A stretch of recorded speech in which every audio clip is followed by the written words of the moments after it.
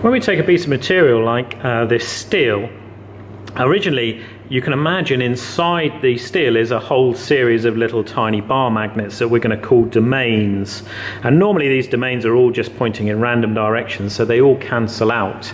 But if we put a magnet nearby, we can arrange them so that they all line up, and we've created for a moment this to turn this into a magnet. If I take it away and they all jumble up again like so, then this is called a soft magnetic material. So in this case the domains have all jumbled up again, so they're all cancelling out and there's no magnetism left. So this would be a soft magnetic material such as iron. So when the put the magnet nearby, we line all the domains up inside the iron and we could turn it into a magnetic material and it will stick to the magnet like so. But when we take the magnet away, they all jumble up again and the field cancels out, so it's no longer magnetized, so it won't stick to another piece of metal, for example. So if I put another piece of metal there, it won't stick to it.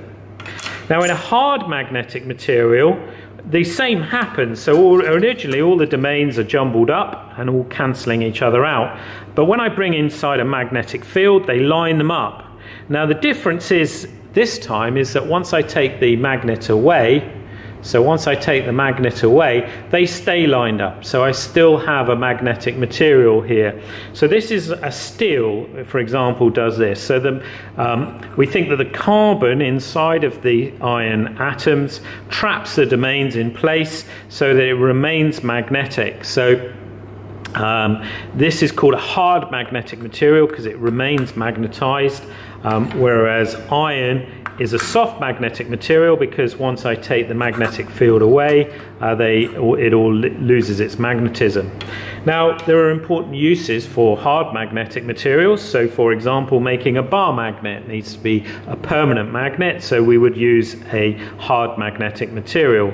But equally important is sometimes we need to turn magnets on and off. So if we have an electromagnet, we need to be able to switch it on and off. So iron is equally useful to do that for us.